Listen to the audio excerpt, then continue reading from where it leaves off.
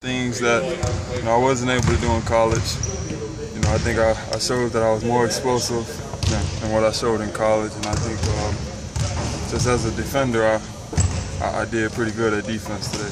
What do you need to show to make the jump to the NBA? Well, need, I don't know about need. I think rebounding and being quick sort of take care of itself.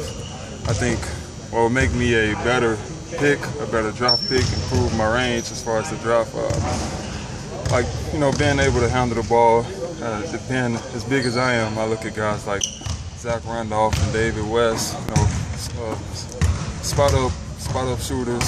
I just got to be consistent with my jump shot and being able to extend my range, but can't get away from, I was 40 pounds bigger than the guy who was going up against me today, so can't get away from using my body either.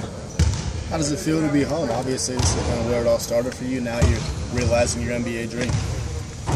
This is surreal.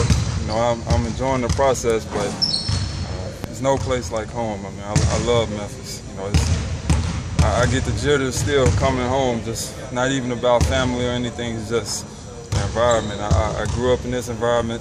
I think Memphis is a very good place. I think a lot of people look at Memphis as too much crime and first 48 and things like that, but I grew up here.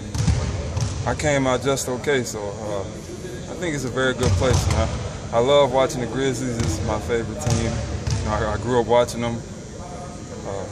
I was a season ticket holder in the nosebleed just 3 years ago, so it's surreal right now being able to work out for them. So where do you think